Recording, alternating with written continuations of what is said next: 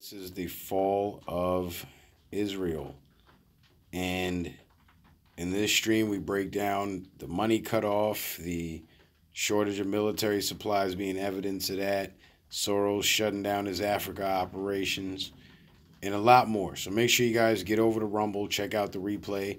I'm sorry I had to take it down off YouTube, but they don't treat me too kindly over on YouTube these days with the flagging and all that. So get over to Rumble, check out the replay, support the show, and I'll see you guys on the next one. Peace.